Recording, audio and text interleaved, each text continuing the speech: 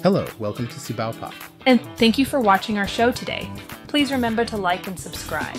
Okay, so today we're jumping into the Fermi Paradox. This is that huge mind-bending contradiction where, you look at the math and you look at the sheer age and size of the universe, and you just have to ask, where is everybody? Yeah, the silence that is so loud, right? Because statistically, we should not be the only ones here. Not by a long shot. Exactly. So if the universe is teeming with potential for life, why haven't we heard a peep? And that brings us to this concept that honestly keeps some of us up at night, the Great Filter.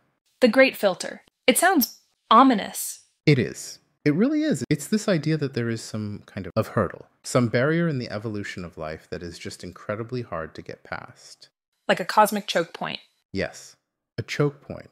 And the scary part isn't just that it exists, it's that we haven't found it yet.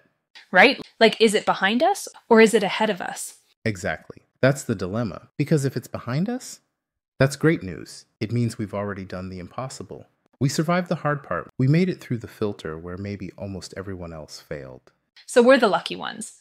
The lottery winners of the universe. Right. But if the filter is ahead of us, then uh-oh. Yeah, uh-oh is right.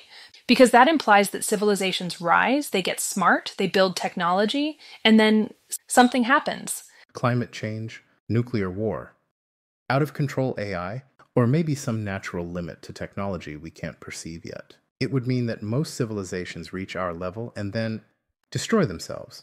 Something wipes them out before they can spread to the stars. So finding life on Mars, simple life, like bacteria, that might actually be disastrous news in this context. Paradoxically, yes, devastating news. Because if life is easy to start, and we find it right next door, it would mean the filter isn't at the beginning. It means the hard part is still waiting for us. Yeah, so the silence, the empty sky, that might actually be the best thing we could see. It might be the only thing guaranteeing our future. Precisely. The silence suggests we might be special. The noise, well, the noise might just be the echo of dead civilizations.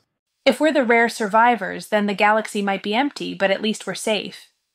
For now. Thank you for watching. Don't forget to like and subscribe.